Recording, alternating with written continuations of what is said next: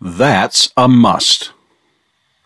That's a must, or you must see that. I hear these phrases and others like it from time to time.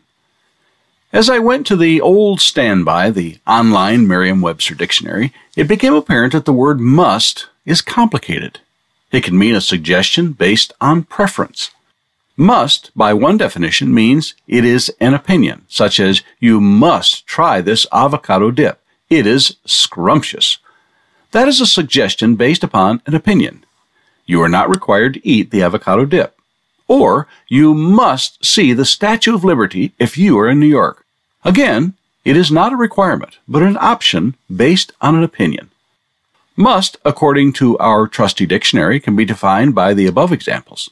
However, when there is a definition which it is not an option, but a requirement, a command, a legal requirement.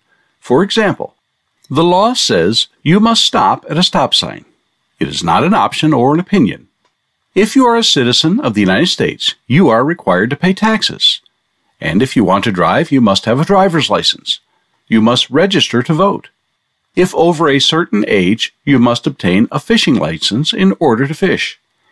If one disobeys these and is caught, they must answer for their disobedience and face the consequences according to the law. Now, all what has been said is a preamble to understanding what the New Testament means when it says must or must not. The following is taken from a lesson by Phil Sanders from the In Search of the Lord's Way program, which can be heard on Sunday mornings. You can also search for these on the YouTube channel Search TV Ministry. So let's start. The things we must do according to the Bible. We must follow Jesus. Acts 4:12 tells us, "Nor is there salvation in any other, for there is no other name under heaven given among men by which we must be saved." John 12:26 tells us, "If anyone serves me, he must follow me.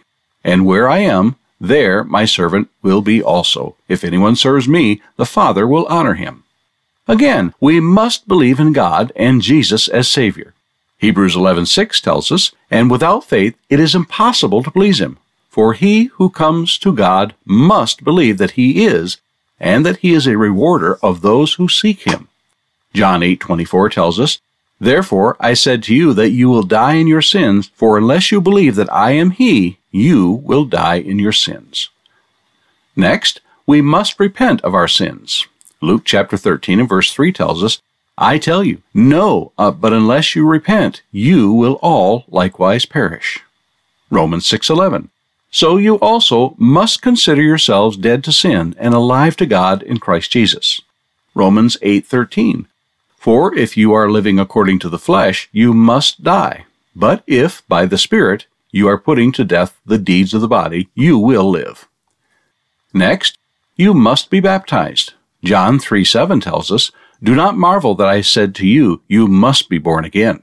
Acts chapter 9, verse 6, "But get up and enter the city, and you will be told what you must do." Acts 22:16, "Now why do you delay? Get up and be baptized and wash away your sins, calling on his name." Next, we must worship in spirit and in truth. John 4, verses 23 through 24 tells us, "But the hour is coming, and now is here, when the true worshipers will worship the Father in spirit and truth. For the Father is seeking such people to worship him. God is spirit, and those who worship him must worship in spirit and truth." Matthew chapter 15, verses 8 and 9 tells us, "This people honors me with their lips, but their heart is far from me. In vain do they worship me, teaching as doctrines the commandments of men." Next, we must pay close attention to God's teaching. Hebrews chapter 2, verses 1 through 3. "Therefore, we must pay closer attention to what we have heard, lest we drift away from it. For since the message declared by angels proved to be reliable, and every transgression or disobedience received a just retribution, how shall we escape if we neglect such a great salvation? It was declared at first by the Lord, and it was attested to us by those who heard." Next, we must obey God rather than men. Acts chapter 5, verses 28 through 29 tells us, "We strictly charged you not to teach in his name, Yet here you have filled Jerusalem with your teaching, and you intend to bring this man's blood upon us." But Peter and the apostles answered, "We must obey God rather than men." Next, we must help the weak. Acts chapter 20, verse 35.